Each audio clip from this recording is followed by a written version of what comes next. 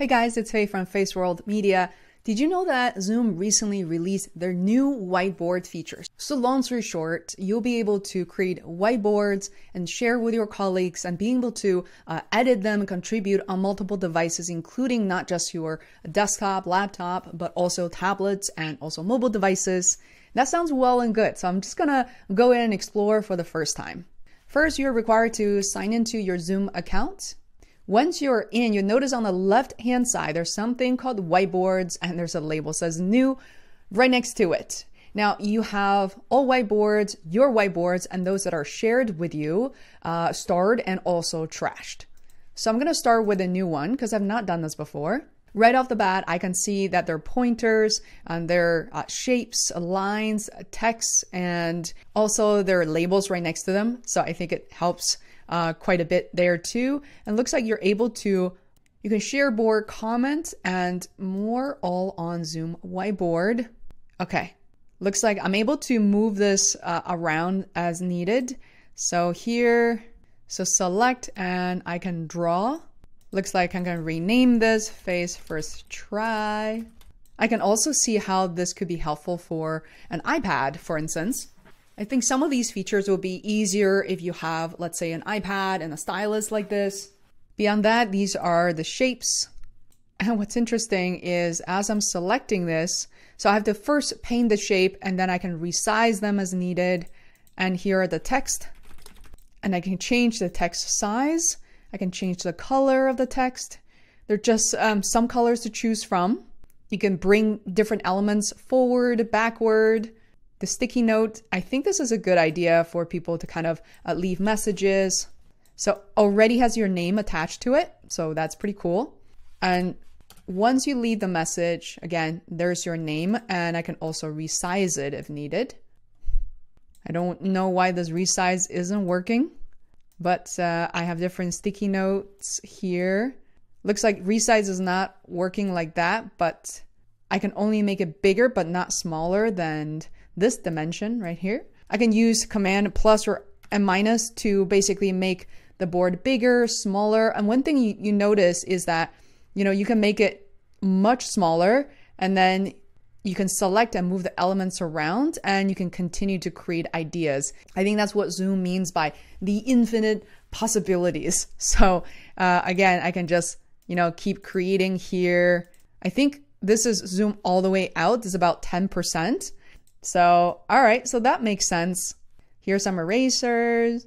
Here I can introduce an image if I want to. I can make it bigger.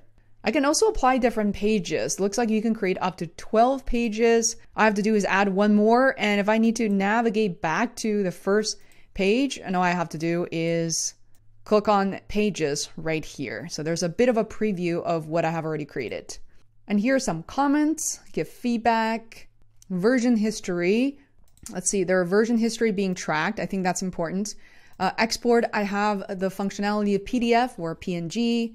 Help center, leave feedback, lock the board. So this way, locking a board removes viewing access for everyone but the owners. A board owner must unlock the board to reverse this action. So locking just means, I guess, the creator can see it, but not everybody else. Here is the sharing functionality. I can add contact or email here, and I have these options: co-owner, editor, commenter, viewer. Here you could copy the link. Only invited user with the link can see it, but you can also change it to everybody at Feisworld Media. I think some of these options are gonna be pretty sufficient for what we're trying to do. I went back to Zoom's landing page. They didn't really go into explaining different roles.